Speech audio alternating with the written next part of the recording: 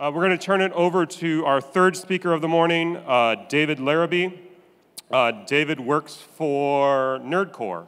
Is that the name? Nerd Noir. Nerd Noir. Oh, sorry. He's fancy. Just sweet and snob. Oh, just sweet and snob. And he's going to talk about fostering the third wave, or your DevOps Dojo. So thank you, David. All right. Thank you, Michael. Hi. Hey. Hello, C-Bus. Does anyone call it C-Bus? Is it like, no? Okay, hello, Columbus. Hello, Columbus. My name is Dave Laribee. I'm a New Yorker living in Atlanta. I'm an independent consultant. My company's Nerd Noir. It's the impossible objects you're seeing there, logo. I've got 20 or so years in product engineering. So kind of like half product management, half software engineering. Right, started with embedded systems and kind of found my way into product. Former version 1 product development coach. So what I do now is I kind of work with organizations large and small to instill a notion of product thinking.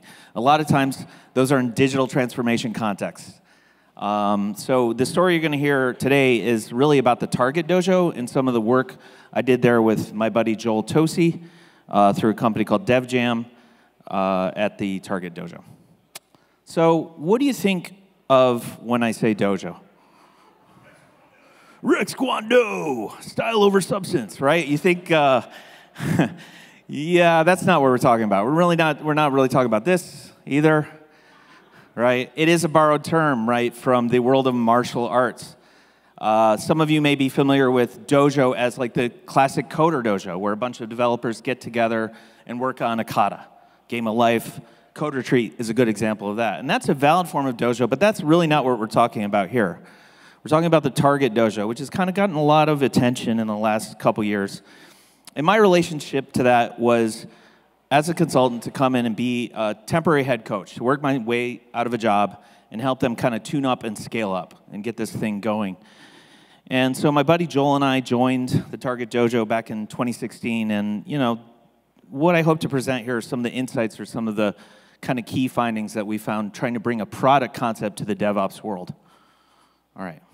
So a definition. A dojo is a 6-week deep dive with bi-weekly iterations where a team sets balanced technical, business, and product goals, identifies success measures against those goals, think OKRs, right? And iterates rapidly. So every 2 weeks is a new iteration or sprint if you're of the Scrum flavor, right? And they share their learning. So twice a week you have this kind of validated learning or validation event where we do a real meaningful kind of demo, and I'll share what that process looks like, all while supported by dedicated coaches. Now, I don't mean necessarily like agile coaches, right, that gather everyone into a circle and we do whale songs. I don't talk about like agile coaches coming with their big kit of Legos to build, simulation experiences that give us the feel of technical debt. I mean actual product and tech coaches, right? So coaches that are really kind of focused on the PM side and coaches that are really focused on like hardcore tech. Not there's nothing wrong with Agile. It's needed, but it's just a different context. So when we got there, Target had done a lot of work. I mean, Ross Clanton, who's one of the founders of the dojos, really kind of was the champion of this and got it to be an actual funded program, got it to be, got the space, which is like half a floor in their one of the buildings in their campus, a huge space. We'll look at that in a second. But they did this kind of work to understand what is the point of DevOps. Why would we want to do this, right? So what you're seeing here is a value stream map, and it takes about 52 days to get a Tomcat container provisioned. So what does everyone do? Once they get a whiff of product, once they get a whiff of like, oh, this is going to be a project, we need to do it, boom, hit the button. Let's go to ServiceNow. Let's get that sucker provisioned, right, before it's funded. So now what do you have? You have a garbage collection problem. You have a ton of like Tomcat containers that never actually had any kind of code put in them, right? So you have to kind of game the system to work in these cross-siloed ways. This is nothing new. This is kind of the fundamental premise of DevOps. There's like the first way, right? As Gene Kim says, you're moving from left to right in a flow kind of state. So I just want to be very clear. They had put in the work before they even heard of me or Joel or anything like that. I don't want to kind of steal any of their thunder. Now, the space was really kind of an interesting space. Has anyone been to the Target Dojo? John Willis, I'm not surprised. Hey, buddy, how are you? So this space is big. You know, it's massive. It's plastered in all kinds of agile wallpaper, right? Teams have more or less fit in these kind of tables. So you have 16 tables. Roughly, you could accommodate 16, more or less, 2 pizza teams working on a 6-week challenge, okay? They, you know, something like 150 whiteboards. We got them up to 12 concurrent teams by the time I left. So here you have the team tables. Then you also have coaching bullpen. This is where your kind of coach, your resources, your me's of the world are sitting when you're not pinned to a team, right? So that's kind of a nice area for space. You can kind of get away from the fray. Then we have a nice demo lounge. So demo, this kind of notion of we're doing these demos permeating the atmosphere. And I'll share with you where we landed on demos, at least in my time there. Sorry, that's the demo lounge. And then key to this is leadership is sitting right in the midst. They're right there. And it's not like a monitoring thing. It's just like, this is my program. I'm the executive producer. I'm writing the checks. I care about the product. Right? So they're kind of constantly doing Gemba walks, walking through the teams, answering questions, getting feedback on the dojo as a kind of product itself. So a couple things we noticed like immediately day one landing is that there was an awful lot of tool fetishism going on, right? There was like, we want to get this tool chain up and running. We want to get this, but when we started probing the teams, what we found is these teams maybe hadn't ever worked together, and after the dojo, they weren't going to work together. And I think there's an easier way to do DevOps if that's your plan, right? You can just kind of pipe it to dev null.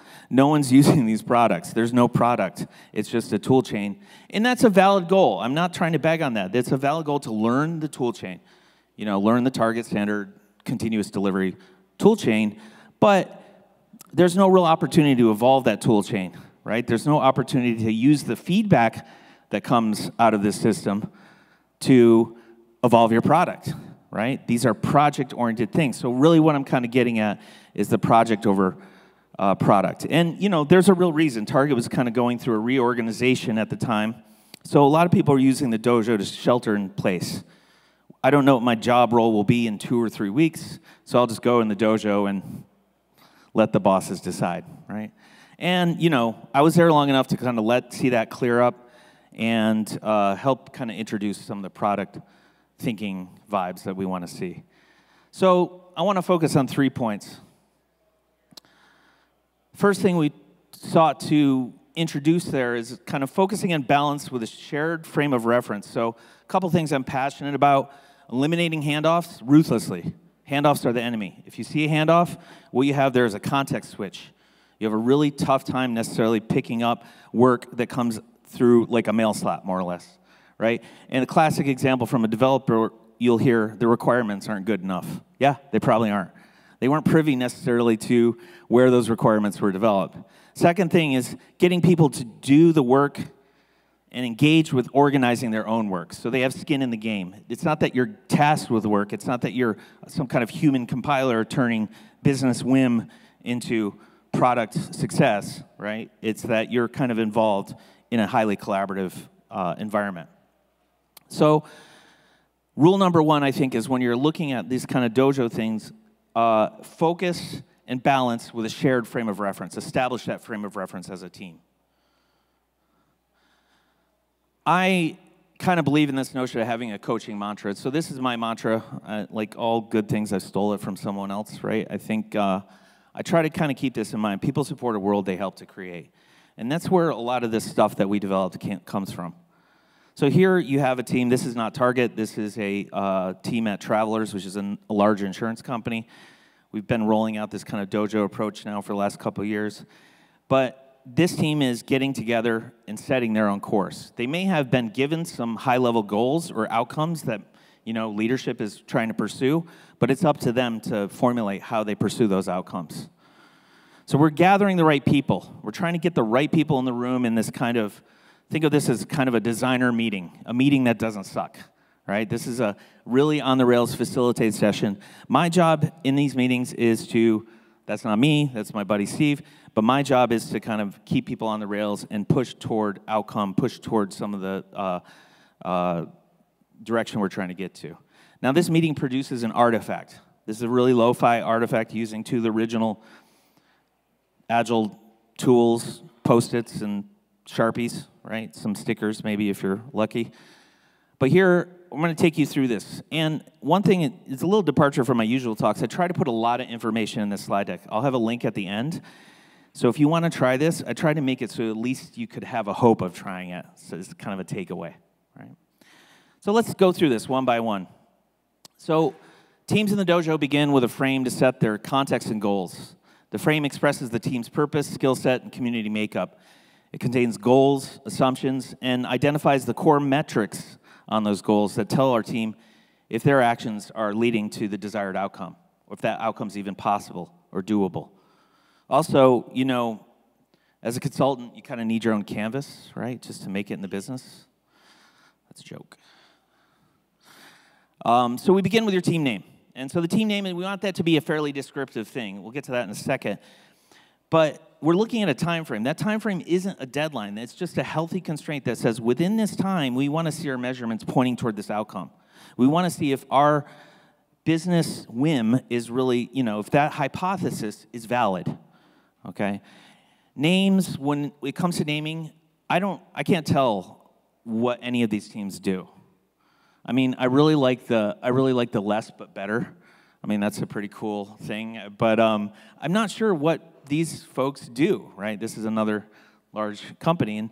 And you know, if I have to walk into another place and work with another team that's named after something in the Marvel Cinematic Universe, I think I'm just going to rage quit the whole business. So we're looking for literal names. We're looking for names that identify what the purpose of the team is, what they're trying to do. You can add a little bit of cleverness, it's fine. But when you're looking at 12 banners in a giant dojo kind of facility, you need to be able to identify what they're up to, right? So name and time frame. And you'd be really surprised how people get stuck in name and time frame. So this framing process, we often say it's more about the framing than the artifact, the frame. Because as a coach, you can really see what's going on with that team. Where are they stumbling? Where are they drifting apart? You know, where are they kind of thinking, my identity is X, or no, my identity is Y, right? So it kind of helps you kind of get them converged. So next thing we're looking at is some kind of elevator pitch or message. And this should basically kind of touch on what the team's doing, who they're doing it for, what the intended value is. This is a very short, we think of it as like almost a tweet-length description of the identity and purpose of the team. And it's up to the team to form that, right? Usually there'll be someone in the room that's kind of the first among equals. Usually it's going to be like a product manager who's calling the shots, you know, but the team kind of provides that product manager with input as to what the elevator pitch is. Again, we're looking for convergence. We're looking to get to shared mental models. We're looking to get that team on the same page and operating as one cohesive unit. So here's an example of an elevator pitch. I won't read it aloud. It's got some issues. It's not perfect. I'm okay with that, right? This is a really important thing about framing. Framing is an iterative process. We do it until we get it right. Now, writing in a writing room is probably not something we're really used to. I actually did this for a magazine publisher, and they were really good with it because they're used to writing in a writing room, right? But as developers and engineers, we generally kind of writing as a solitary activity. So there's kind of just a few different techniques you can use to break this up. One is pair people up, have them write a pitch, and do a little pitch contest. All right. So next, we're going to go into this kind of goal-setting method, right? This is similar to like objectives and key results, popularized by Intel and Google. But it's a little different because it's anchored on the team and the product, right? What are the objectives and key results at a team level? And we're using this instead of shoveling a whole pile of scope onto a team, right? We're using this to kind of get a team thinking aspirationally and in a short time frame how they might kind of make some payments toward that goal, or is that goal even possible? So example of this, And again, it's not pretty. It usually isn't when you start. This is, again, something at the end of the time frame, at very least, you would come back around to these goals and say, do we have data, qualitative or quantitative, that proves whether or not they're valid? Now, goals are backed by success measures. So goals are being more aspirational, success measures are more attainable within that time frame. And we're looking to really find success measures that have some kind of quanti element to them. You know, page load times decreased by 20%, right? The other kind of main feature to look at is on the left-hand side, you'll see business, product, technical. So when I'm setting OKRs or guiding a team through setting their own kind of goals and success measures, what I'm trying to do is get them thinking in different dimensions. You know, we all know, where does technical debt come from, right? It comes from the delivery versus quality kind of, you know, divide that's inherent in software development, right? And who wins? Delivery. Right? Delivery wins every time. So here what we're trying to say is, do we have technical goals maybe that we want to pursue? Do we want to pay back some tech debt? Do we want to try a new kind of practice as a team? Do we want to beef up our CI/CD pipeline? Do we want to do a canary deployment, et cetera? Those are the kind of things that become like almost like hidden emotional labor for a team if you're not putting them up there. Now, you know, I'm kind of working big enterprise, and it's very common to see like scaled agile framework teams that just pack their iterations full of business value. 6 iterations, 100% packed with capacity, business value. So when does anything, like, when does any infra stuff happen? Right? Okay. So again, we're looking for balance here. We're looking to try to balance product, technical, business. Business, think P&L, think income statement, think revenue generation, think cost savings. Product, think getting these users, having higher engagement, you know, product stuff, right? Technical, think changing the game, making things more efficient, you know, killing some crufty code if we can. Okay. So next thing we go to is a community map. So a community map helps the team and coaches understand if there's a right level of involvement at a team level. We're looking for active participation members from team members that, you know, care about the value of what we're doing. We're looking for people that are really concerned about, are we ultimately satisfying our users, right? Deep user empathy, and are we making a delightful product experience? And we're also looking at folks that care about the condition of the system and the artifacts and the feasibility of our engineering efforts. So if we kind of go back to product management 101 or kind of lean startup 101, we have this notion of MVP, which is kind of one of the most overused terms in our industry now, right? But you know, ideally, we're kind of pursuing the pyramid on the right rather than the pyramid on the left.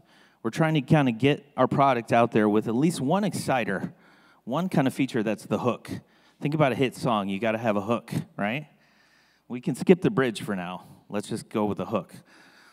And what this looks like is, you know, in my lo-fi way, I'm not the best artist in the world, to say the least, but I kind of draw out these 3 circles. And what I'll say is business, care about, you know, income statement stuff, making money, sometimes saving lives, you know, if you're kind of Red Cross. We will then look at another circle, product, where you care about user engagement. You care about, are you satisfying them? Maybe your net promoter score would be a metric in there. And the third is the technical. So we're really trying to hit viable, usable, if not delightful, and feasible, right? And I ask people to write their names on a card and stick it up there. Where do you think you fit? And I don't expect people to fit cleanly in one area or other. That's why it's a Venn diagram. And it's tricky. It's tricky what I'm doing here. What I'm doing is I'm looking for anti-patterns. First anti-pattern I might call wide open spaces. Who even cares about what you're developing here? Who's supporting you? Who's rallying your effort, championing your effort on the business side, right? Another pattern I'll look for is too many cooks, right? We've got everyone that cares about everything simultaneously all the time. Sounds like decision by committee, right? So we're kind of hedge that.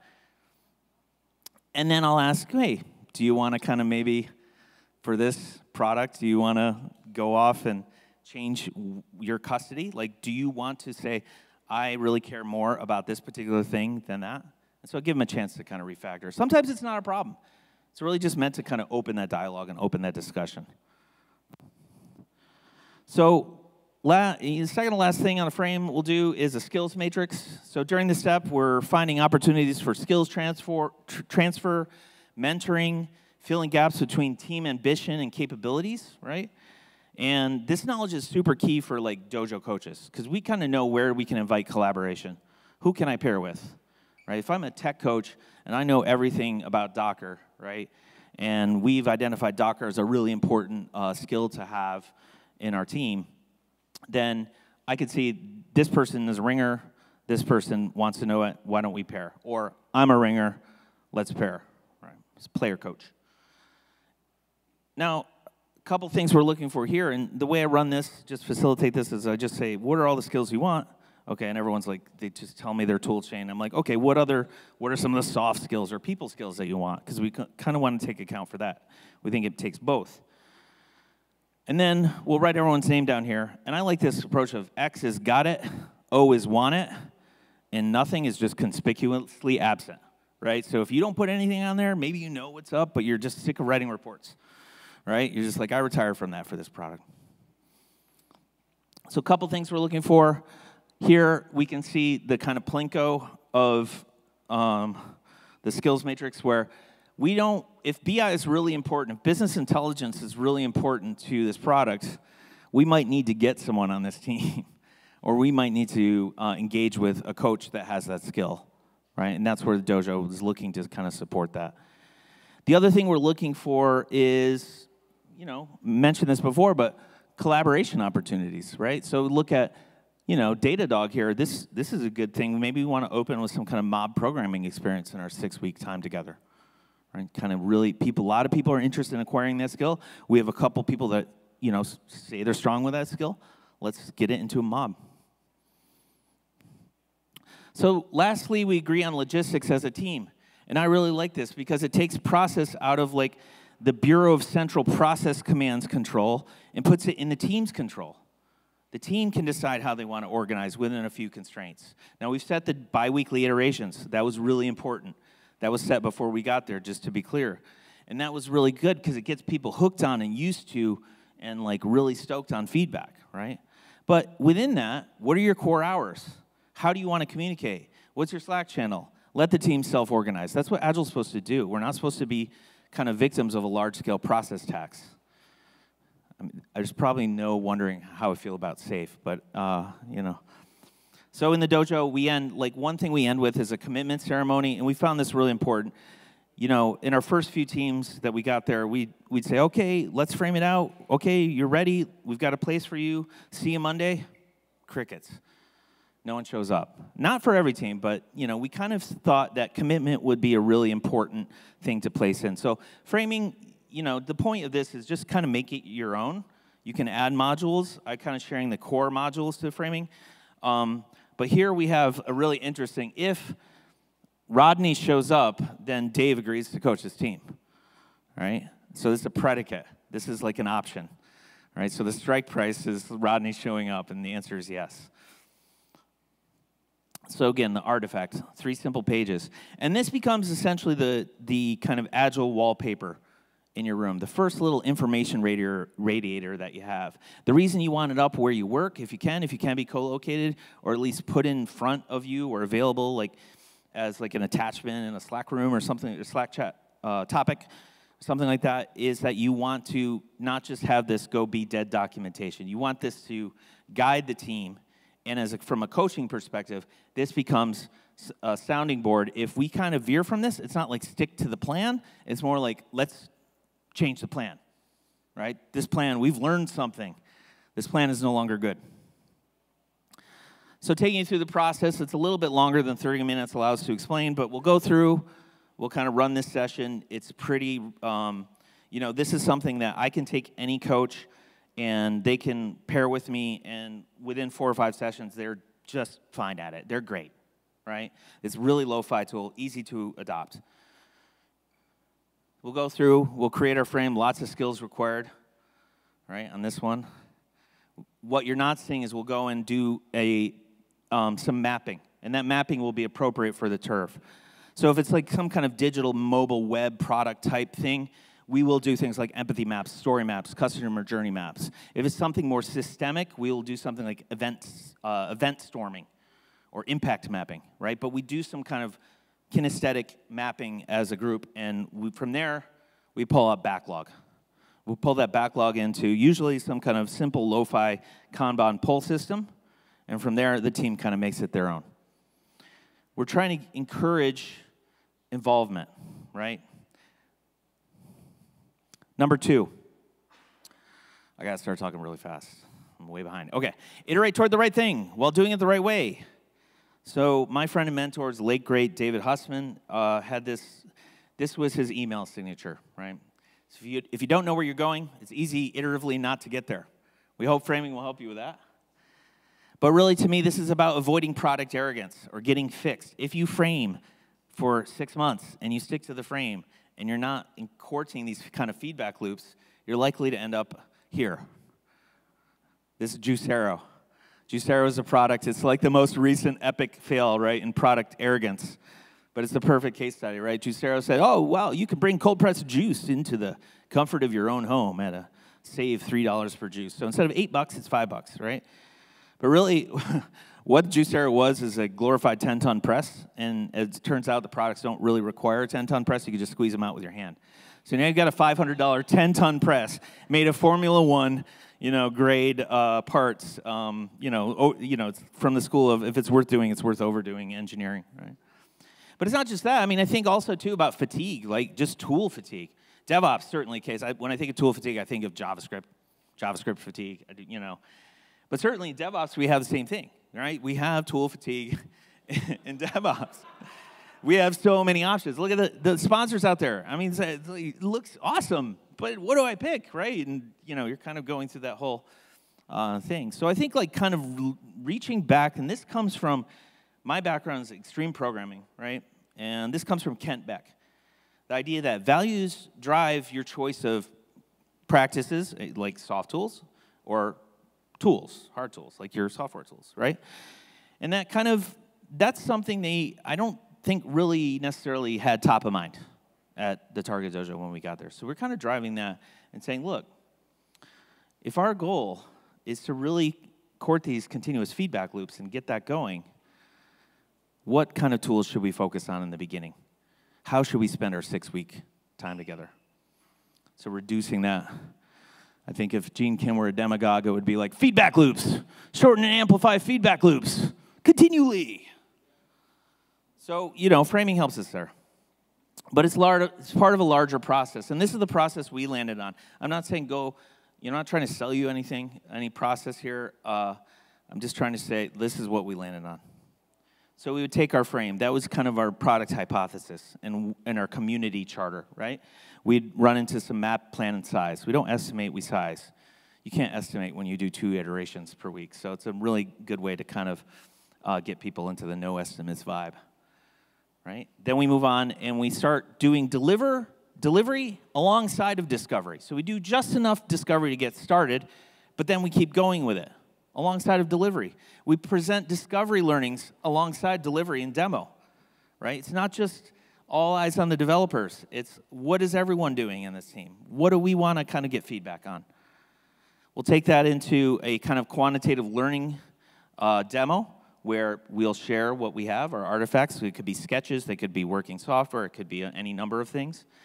And we'll get larger group comments. Someone will be writing these comments down, and that's what we call like qualitative feedback. Meanwhile, we're building our continuous deployment pipe.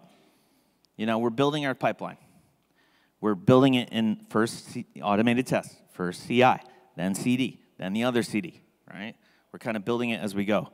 And really what we're trying to get out of continuous delivery here is continuous learning, more quantitative continuous learning, telemetry. Now, we'll cover what goes on in there in a minute, but like how you process that feedback becomes really important, or how you start to process that feedback. And then we look at that feedback and say, do we need to pivot our frame? Does our hypothesis change? Are there any little micro pivots that we can make? If so, let's do it now as a team. Okay? Should we disband because this was a dumb idea? That's cool. Yes, we're psychologically safe. Well, let's do that. So this is the kind of another tool I'd like to share with you. Instead of doing a standard retrospective, when you have 2 iterations per week, you don't need to do a team feels retrospective twice a week. You should do one, halfway through the challenge, sure. But you really want to kind of process the feedback you got from demo. And this is what makes, to me, these Agile ceremonies really valuable. So I like this insight retrospective where someone will scribe all of the comments that come back from that feedback session, right? And the team will kind of parse those things and try to understand what the comments, what the people coming to the demo were asking for, right? So we're actually getting valuable data that we could start to pull into our planning process. This is a team at Travelers again that did this, and you can see they're tracking comments over every demo. And so really interesting, they're able to kind of get that qualitative feedback very, very quickly. So I basically run out of time. But I'm going to run through this real quick. Number 3, scale product. Culture, not process. The goal is not to scale process so everyone kind of meets this process, but to get product impacts at scale. We want to avoid this, right? So if you think about the dojo approach, the target dojo is really flat. All the leaders on one side. To me, that's a kind of like winning ingredient to get to that. We want to go slow before we scale. We want to figure out what our product is. So if you kind of roll out your digital transformations in and of themselves are products, and thinking of that way can really help. So tip number 1, place and proximity matter. When you put people in this kind of environment, you're protecting them from death by 1,000 meetings. Tip number 2, take a product-driven approach to setting cultural tone and scaling up, right? So think about your dojo as a product, right? Think about your digital transformation effort as a product. So if you're problem solution fit, scaling is not your problem at that point. I'm going to skip this. We did this framing approach with the dojo team itself, right? It really helps kind of get that dojo team on board and say, what is our identity? What is our product? Right? So, yeah, I'm going to skip this. Sorry. It's all in there. This is a fully scripted talk, even though it's way too long. So, in summary, frame collaboratively for alignment, impact, and balance. Okay. That went to... Okay, that's cool. Thanks, man. I'm a little afraid of John Willis, so I just don't want to cut into his time there. Yeah, he's like that super sweet but kind of intimidating dude. I don't want, Anyway, okay, cool. Let's go back here. So one thing I thought was really cool, and I was an early adopter in Kanban, kind of pull systems, and I think. One thing I see people struggling with Kanban is what is their WIP, trying to understand what their WIP is. And the first kind of anti-pattern you go to is our WIP is going to be the number of people we have on our team. Or if we're pairing, number of people we have on our team divided by 2, right? And so one thing we really helped the target dojo kind of figure out is what is the WIP limit for the whole dojo as a system. So now we're talking moving up a level and looking at the whole dojo itself as a pull system, not just the individual challenges, each having their little Kanban, right? And you can see there's some lateral thinking going on here. We're inventing cube technology with blue tape. But what you see here is a card, right? This card represents a challenge, a team in flight. The yellow cards are the coaches that are pinned to that team. We can tell what skills that team needs based on the skill matrix. So we have a very clear understanding and make serious promises about lead time. Cycle time's fixed. Cycle time's 6 weeks. So we could definitely make that promise. But we could tell you, hey, team that wants to come in and, maybe work with Kubernetes, right? Which really wasn't an issue back in 2016, but you want to kind of, create a cluster, get that up and going. We can do that because our Kubernetes person is available after this challenge. So here, we kind of created a high-level overview of where the teams are, in situ. One thing you'll notice is the box on the left and the box on the right. We kind of found an issue around burnout with coaches because 2 iterations per week is pretty intense. I wouldn't say it's necessarily the most sustainable pace, right? But it's a great pace to get bootstrapped on and go back into a week-long iteration. So here we kind of refactored our board or our pull system to have a moment where, you know, coaches could kind of back off and they'd be available to you, but they might just be able to, you know, kind of rest and recuperate a little bit. There are people doing this for, you know, I know some of the coaches still there, so they've been doing it for at least 2 years, right? 2 iterations per week for 2 years. All right, finally, okay. So in summary, I think if you're looking to kind of adopt this model, the advice I have is to frame collaboratively for alignment, impact, and balance, and have the team kind of invest and throw down and supply what that means. Don't supply that to them. Second, look for the right thing and the right way. So just because we have a perfect kind of CI/CD rig doesn't mean we're necessarily creating software that has some kind of impact or value, right? So right thing, right way. And lastly, scale culture, not process. Process will follow. Life finds a way. All right. I think that's it. Thank you.